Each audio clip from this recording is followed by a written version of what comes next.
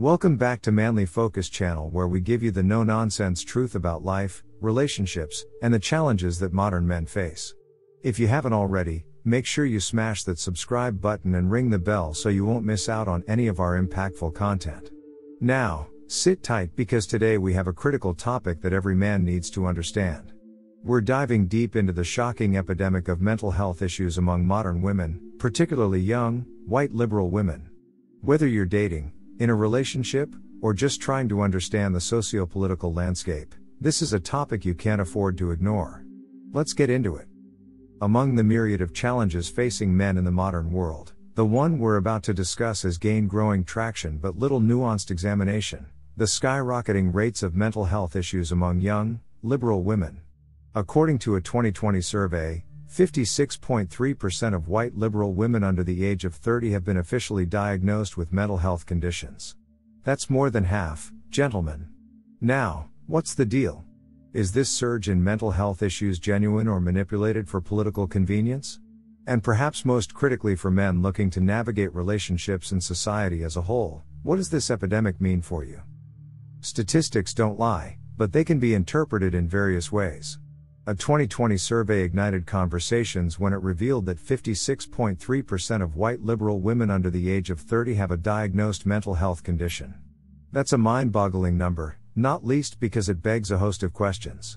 While mental health is a broad issue affecting people across the political and demographic spectrum, why is this particular group so disproportionately represented?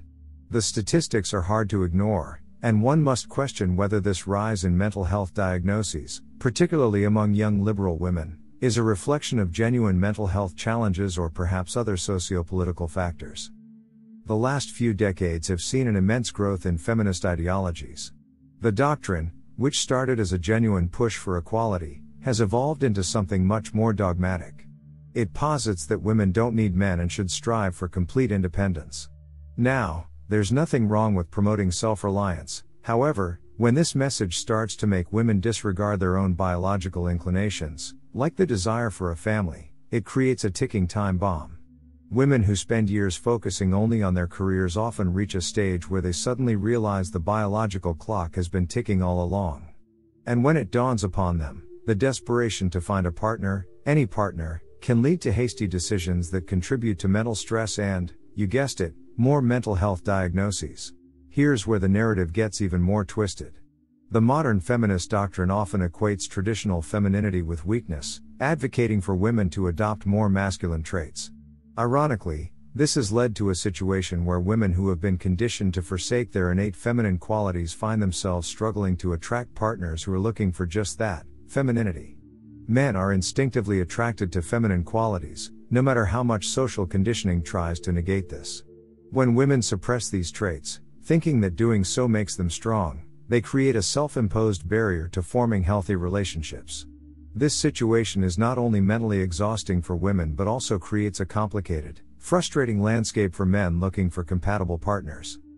It's not just the young ones. Women over 40 are also increasingly diagnosed with mental health conditions, particularly depression. Today, 1 in 4 women is on some form of antidepressant medication. This leads us to a very pertinent question: are we as a society medicalizing normal ranges of human emotions and experiences for commercial benefit? The pharmaceutical industry has a lot to gain from a heavily medicated population. Is this explosion of mental health diagnoses and medication usage reflective of a genuine health crisis, or is it a consequence of a society quick to medicate its problems away?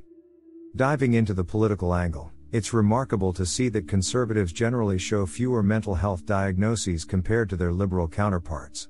The most disproportionately affected group is white liberal women.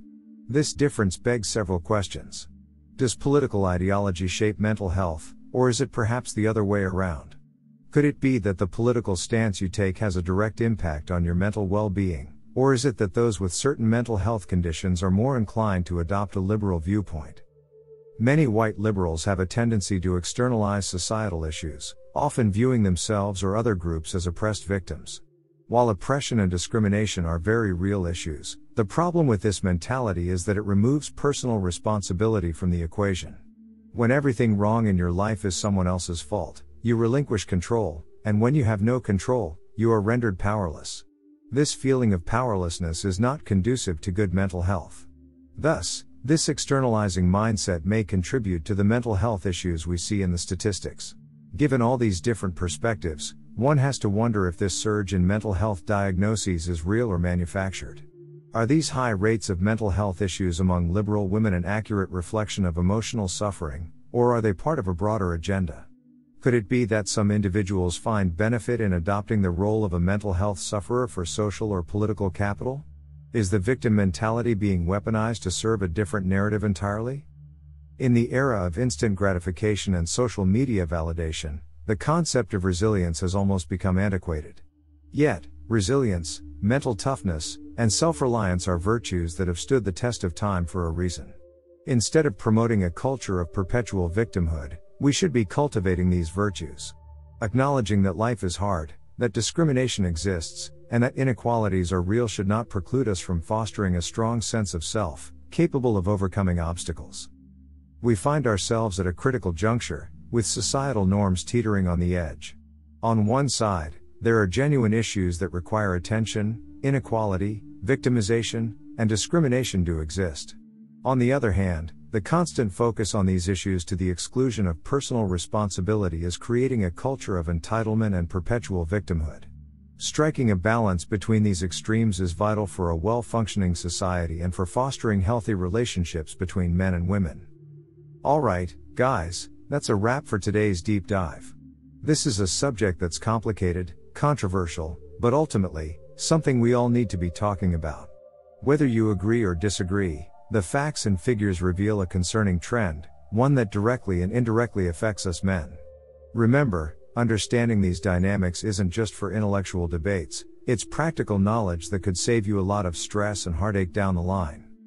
If you found this video insightful, do me a favor, hit that like button and share it with someone who needs to see it. We need more men to be aware of these issues so we can navigate the challenges that come with relationships and societal expectations in today's world. Your engagement helps us keep creating high-quality content focused on empowering men. And hey, if you have any thoughts or personal experiences related to today's topic, drop them in the comments below. I read all of them and often get inspired for future videos based on what you guys are saying. As always, thanks for spending your time with us here at Manly Focus. Until next time, stay strong, stay focused, and keep questioning the narrative.